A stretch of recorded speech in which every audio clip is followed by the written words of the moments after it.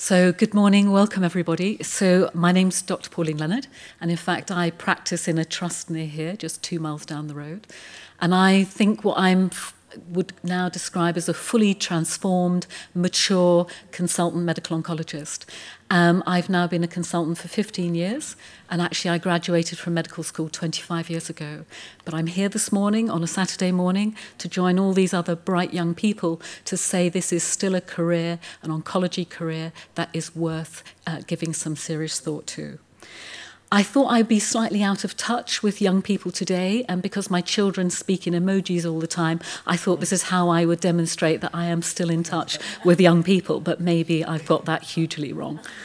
To me, any branch of looking after patients with cancer, whether it's clinical oncology or medical oncology, it's about being part of a dynamic profession. And it's a profession that is driven by knowledge. It's driven by knowledge to improve the care for our patients, to understand the disease better.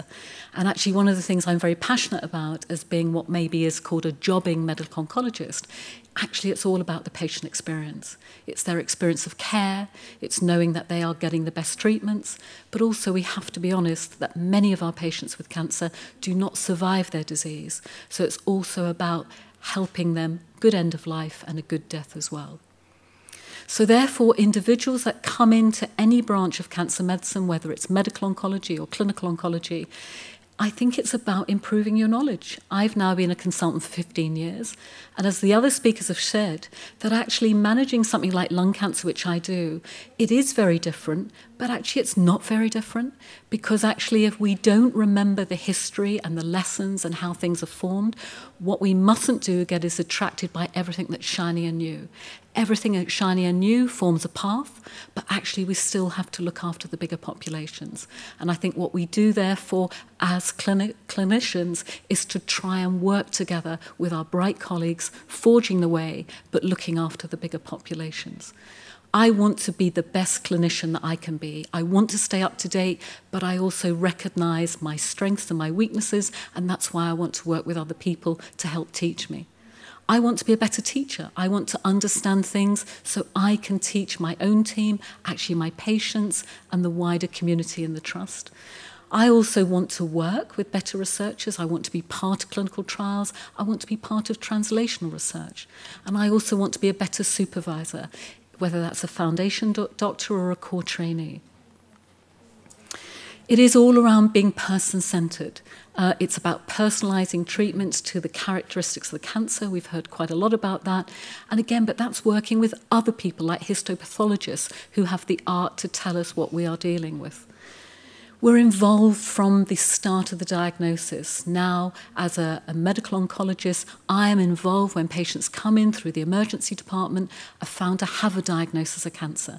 So I can help tailor the care based on their holistic needs and their own clinical characteristics. And I am involved right through their journey, whether they have treatment or not, and towards the end of their life. It is also all about optimizing their quality of life. And to me, it's also around personalizing care to the patient. What are their value sets? What are their wishes? What is it they want to do in the time that they have left?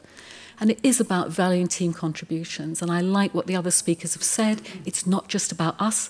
Well, often as oncologists, we think it is always about us, but actually it's other people that enable us to achieve. It's standing on the shoulders of giants. And one of the other trainees talked about shared decision-making, and that's a real art, but that's an art in medicine, to move away from what we believe as clinicians to be the expert in the room, to recognizing that the patient is also the expert in the room about their disease and illness. And I just feel it's so varied. You know, there are lots of different tumour types. You can be an expert in breast cancer, colorectal cancer. You can take on a number of tumour types. There are also many roles within medical oncology. Yes, we need our clinician scientists like Sophie, but actually you can be a whole host of other things. I'm proud to be a clinician. I think it's really important to celebrate being a great doctor, but also I like being a teacher and I like being a supervisor. You can work in a district general like myself, or as previously before, be based in a cancer centre and provide outreach work to a unit. We've talked about leading research groups. I don't think I need to go over that again, but you can also lead clinical research that's meaningful and you can embed in your everyday practice. And in fact, I really like now working with acute medical teams. And in fact, I think sometimes we become so super specialised, we've got to learn to get back in touch with medicine and work with our clinical medical colleagues, but make sure we share our knowledge about how to manage cancer patients with the acute physicians. And many of medical oncologists actually therefore lead on developing the curriculum and medical education. I find it hugely rewarding. So I think, as somebody said, it's really important to have a work-life balance. What we don't want to do is put you all off, that you have to be these incredibly driven, leave all your hobbies, leave a stable home life. No, I'm married, I have 4 children, and I'm very proud that I think I'm also a successful consultant who wants to stay in touch but deliver great patient care. It's wonderful to make a contribution to research. It's amazing if we can inspire any of you today to become oncologists for the future, and I like being part of a highly motivated multidisciplinary team. So choose a career in oncology, be it medical oncology or clinical oncology, and a pot of gold awaits you. Thank you.